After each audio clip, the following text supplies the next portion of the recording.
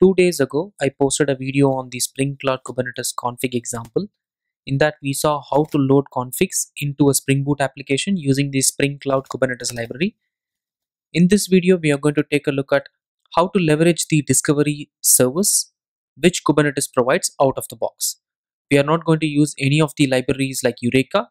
We are going to use something called Spring Cloud Kubernetes, which provides a discovery client which is useful for discovering different services inside the Kubernetes cluster. Let's get started.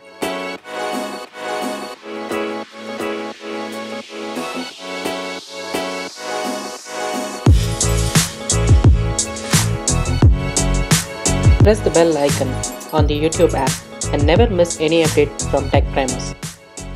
I'll be using the same example which I have posted in GitHub. This is exactly the same example which we saw in the last video. I have just used the same example. I have checked it out in IntelliJ already. This will be the client side which is going to discover the server side component. If you're starting fresh, I would suggest you to clone this particular repository and then start it from there. Now coming to the same project, we need to modify this to make sure it connects with our Spring Cloud Kubernetes library and get the discovery client example. In order to enable discovery client, we have to add the dependency called Spring Cloud starter-kubernetes. So I'll just add the config and then remove it.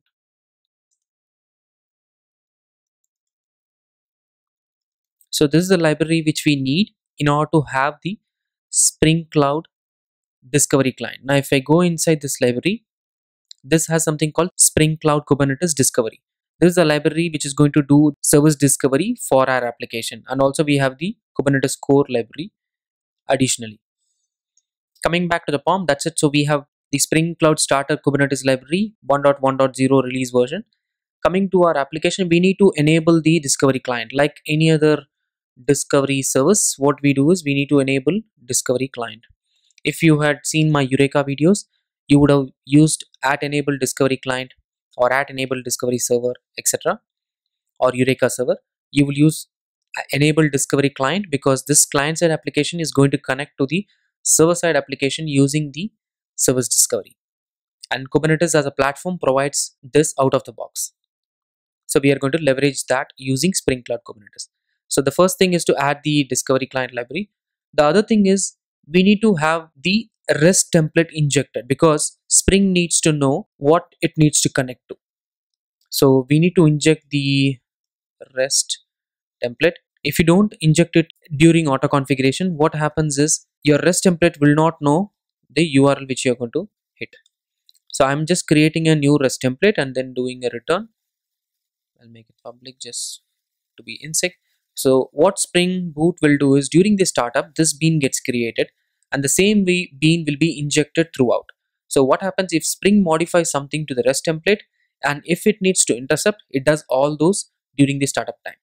If you don't add this particular statement, when you're using a REST template to connect to your server side component, service discovery will not happen because Spring doesn't know what you're connecting to.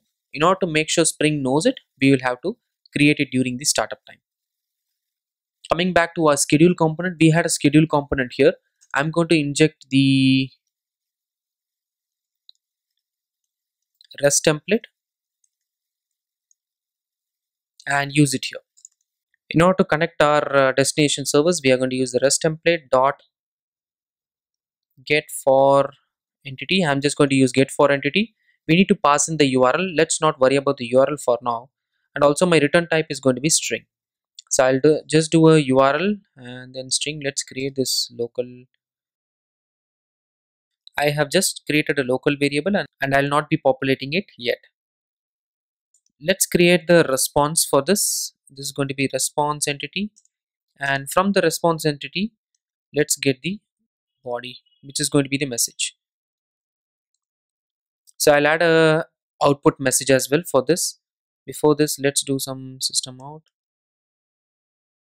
So I have added the system out message in the same line, calling via discovery client, and I have added the body in there itself. So we are all set.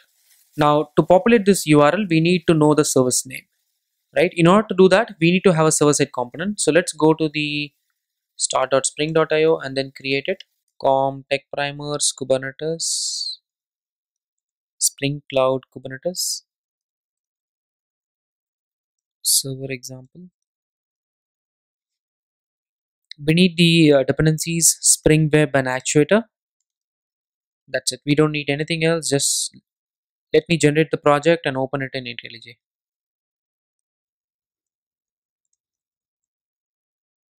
So the project is open here. Let me maximize it. This is again a vanilla Spring Boot project, so I'm not worried about anything here. This is just a server-side component. So we can create a Spring MVC project and then create a REST controller. I'm going to call this as users controller. Let's add some REST controller endpoint request mapping. I'll call this as users. We need to hit the endpoint called users to retrieve some information.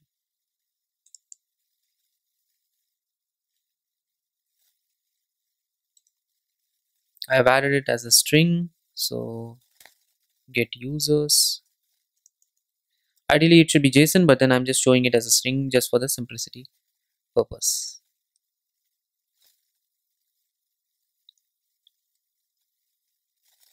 Let's add some users: Raju, Ram, Vijay, Ryan, Chris. So I have different names. Basically these are different users, and I'm just returning this as a string in an endpoint called users. Nothing fancy here. It's just a normal Spring Boot project. I don't have anything else here. But however, we need to convert this into a Kubernetes project because we need to deploy this into our Kubernetes environment. So I need the Docker file. Let me type the Docker file content. So this should be having a name. Let's build this project so that I can get the name. So the jars got generated. So it's Spring Cloud Kubernetes server example. Then we need to have scaffold because I'm going to use scaffold to build this particular project. So I'll have scaffold.yaml and I'm going to call this as user service. It's called user service. This is going to be our image name. And so here I have defined config.yaml and the deploy.yaml. In our case, we don't need the config.yaml because we are just going to do the deployment. We need to create a deployment and the service. In our previous example, we saw the config, so we don't need it for this particular server-side component. So let's create the deployment config. So in the deployment config, I'll remove some stuff which we don't need. Instead of the config service, we are going to call this as users-service. So let me replace that with users-service. So then all our deployment steps will be ready and we can deploy this and then take a look at it. We need to have a different port number, so I'll just change the port number. So we have a service called user service which is running on node port 30084. We have a deployment which is going to be deployed from the image user service which we will be building via scaffold. So if you're new to scaffold and if you're new to this whole ecosystem, take a look at my previous videos on what is scaffold, what is Kubernetes and things like that, or else it will be difficult for you to follow up. Now we are done with the server-side component. Let's deploy this into a Kubernetes environment. So we have Minikube installed, as you know. So I'm just going to use Minikube status. Let's check if Minikube has anything. Yeah. So let me do kubectl get all. So we don't have any servers running right now. So what I'm going to do is let me do a kubectl get pod. I'll apply my configuration. So let me do a scaffold build. In fact, I can do a scaffold run because I am going to build and then deploy. So I'll do a scaffold run. This is going to build and deploy into my Minikube. So my image is getting built and it is getting deployed here. As you see, the container is created and it is just running. Our application will come up when you do kubectl logs. We can do a log check to see if the application is up. Yep, I can see the application already up. Now, how to get the IP address of the application? Usually, if you're using Minikube, you can do Minikube service, and the name of our service is users-service. I can do this to get the URL, and I can directly hit my users endpoint to see the string. So I can see my response, which is just coming in. So the server-side component is good, and we deployed it inside Kubernetes. Now we need to deploy the client-side component, which is basically the config example where we had the discovery client enabled. If you remember, we had the URL empty. We need to have the URL added. So the name of the service is kubectl get all. If you see, the name of the service is user-service. So this doesn't have to match with your application name, but whatever is the service name, we need to use that inside our URL here. So it should be service user-service, users-service in our case, and we need to use the port 8080 because that's where the service is running on. Ideally it's using a node port, but we're using 8080 because that is the redirected port, because we can, since we are leveraging the Kubernetes native service discovery, you don't have to use the node ports port, but instead you can directly use the container port. The next part is our URL, which is basically /users. So this should now return us the data. If you hit this generally outside, you won't be able to access this particular service, but inside our application, which is the Spring Cloud Kubernetes library, you can directly access it using the discovery client if you have this kind of a URL, and if you have annotated your application with the @enable discovery client along with the discovery client dependency. Now we can build this and then deploy this particular application as well. So let me do a clean build. Once the build is completed, we can do a scaffold run inside this particular project again and then do the deployment. In fact, I'll do a scaffold dev so that we can see the logs streaming as well. The scheduler component is going to run every 3 seconds, so we should be able to poll the server-side component every 3 seconds and see the response coming in from the server. So the build is successful. Let me do a clear.